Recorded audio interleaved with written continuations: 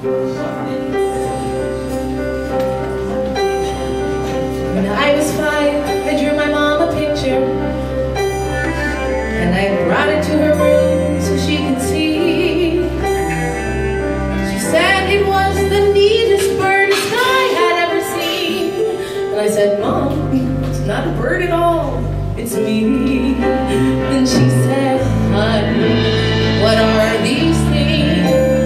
Are they arms or feathered wings? And she said it was good, but she said it 'cause she should. She never understood.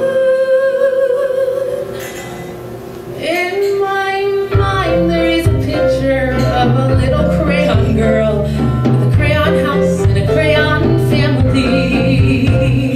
In my little picture of my giant crayon world, you'd have no doubt that crayon girl was me. And I want it out, out, out of my head and onto paper.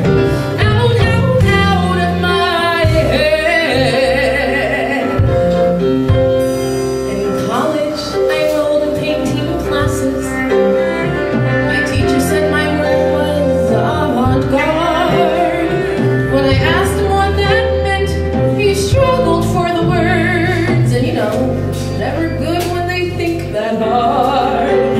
He said, well, this all looks nice, I'm just not sure I would look twice. But he gave me an A, well, for effort anyway. And I thought, well, okay. In my mind there is a painting of an oil woman's work, with an oil way and an oil subtlety. In my abstract painting, everything makes sense, and multi-hue triadic harmony. I want it out, out, out of my head, onto canvas. Out, out, out of my head.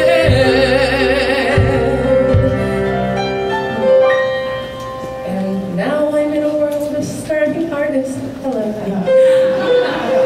Losing weight and trading hope for spite. I recall my mother warning me that paint won't pay the bills. You know, it really sucks when your mom is right.